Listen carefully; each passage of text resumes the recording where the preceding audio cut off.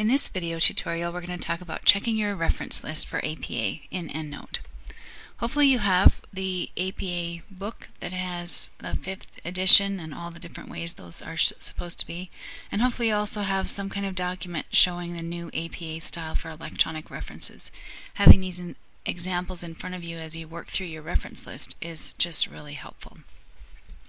Alright, the first thing you want to do is go into Endnote and actually sort this reference list. So I'm in Endnote and I'm in my major lit review file, and these tabs across the top can be used to sort. So I'm going to scroll over here and go to reference type, and I'm going to click it and it's going to sort. Now I have all my books together, all the electronic articles together, journal articles, theses, etc.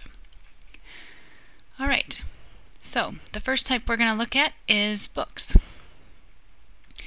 And what we want to do with the books is just click on them and see if they are right. So there's a couple things you want to check. This happens, some things that can happen when you're bringing it in from a database.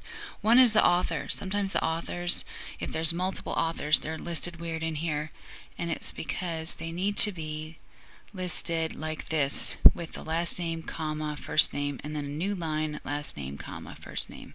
So check all those. Sometimes I like to just run through mine just using my down arrow and look at like just the author of all the books. So that's one thing you can do. You'll want to look at the date. Usually there's not an issue with that. The title, make sure these are all lowercase, and make sure you have the city, the state without any dots in it, periods, and then the publisher. And you can again run through and look at these. One of the things that can happen is sometimes this will come in from a database and it's missing the publisher information. So once in a while I've had to actually Google the publisher and find out the city and enter that in. One of the things that you can use also is, again, you double click to open the record, and then when you're done changing it, just if you like to be really quick, you can just do Control S to save, and Control W closes that window here in Windows, and then you're back to your list again. So that's a nice way to move quickly through. Alright, so let's talk next about checking journals.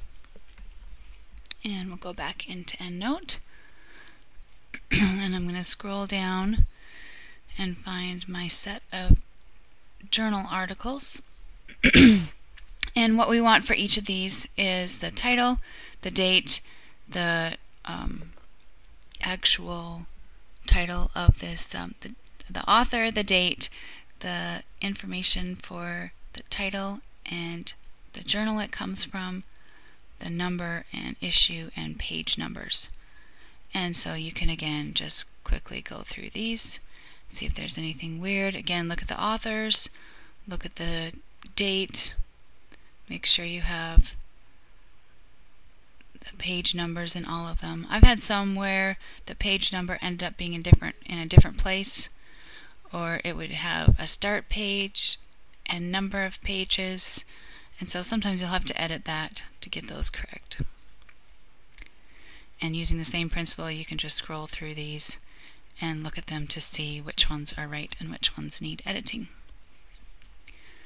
Alright, we talked in another tutorial about how to check your electronic journals. And let's just go look in the APA electronic reference style, that new PDF that you can purchase, and see what these are supposed to look like. It's basically the same as another journal.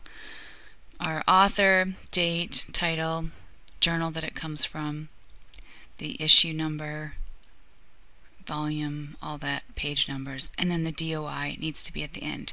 If you don't know how to do that, you can go and get look online at my other tutorials and learn about the DOIs. You can also, sometimes if you have a journal that's only online, you sometimes have to put in the URL. So if it doesn't have a DOI, then you have a URL.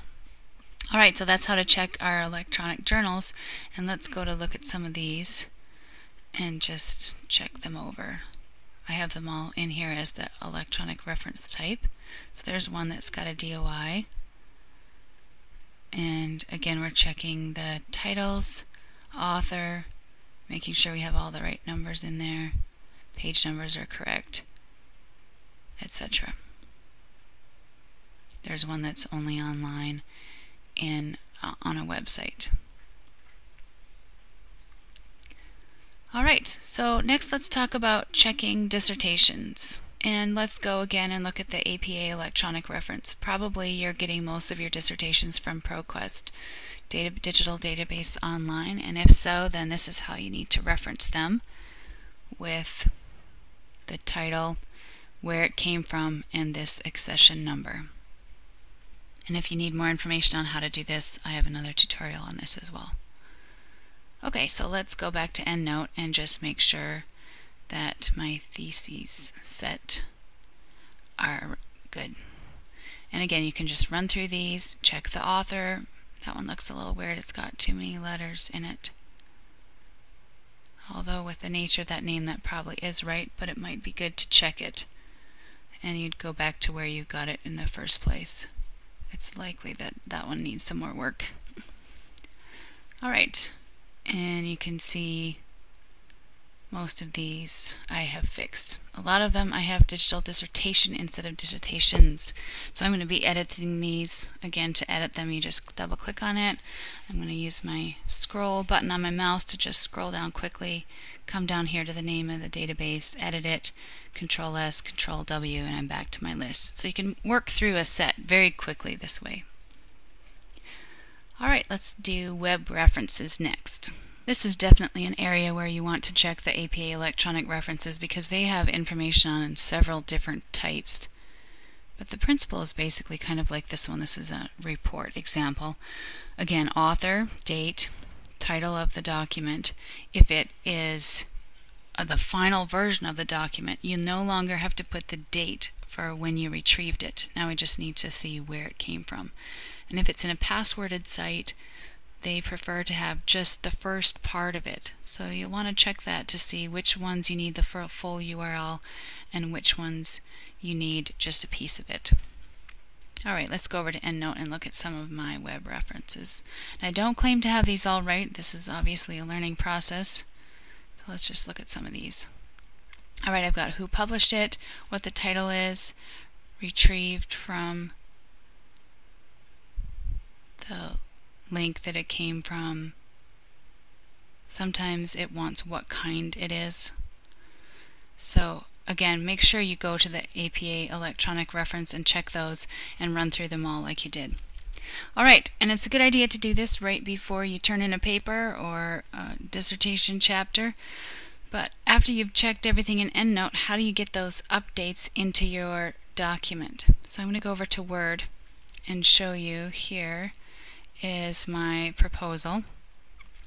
And what I'm going to do is click this link right here, Format Bibliography. So I already have it in here, but if I click Format Bibliography and then I'm just going to click OK, now it's making this little, see, it's working through, formatting the bibliography, checking all the in-text citations based on the changes I made, and now everything is fixed. So I know for sure that one thing I did since then was get the S in ProQuest Digital Dissertation.